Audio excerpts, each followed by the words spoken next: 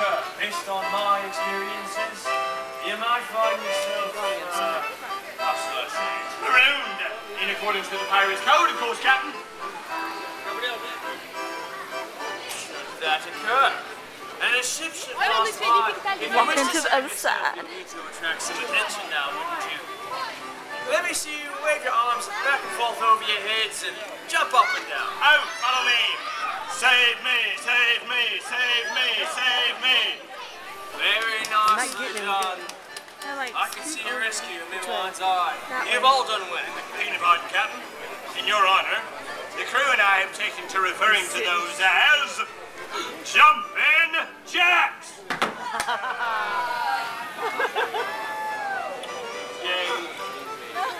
I'm truly flattered, Mac. But I doubt it'll be much remembered. What may be remembered, however, is this lad right here. Would you like to be a pirate boy? Come on stage. Oh, this my mate. Oh, yeah. What about this princess right here? Oh, no problem. Oh, there we are. Come on, what about you, princess, with the cute little glasses there? Would you like to be on stage? Very good. Alright, we need to go get just a little bit longer. Right here. I know, I like it. It's already armed. Yeah, I'm going to be right behind you. I'm made to do fine, then. How about some encouragement? Now, you look like just the sort I can count on to describe, so pay close attention.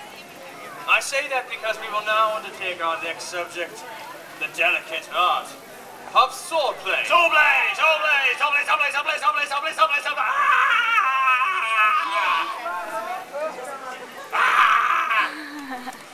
Oh! Quite done. Oh, yeah, okay, I'm done. May we move on? Yeah, thank you.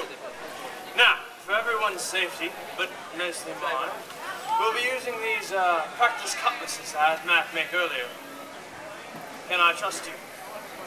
Are we friends then? Friendship is a very important thing, isn't it? But a pirate's best friend is fear. Fear! And fear's weapon of choice is surprise. Surprise!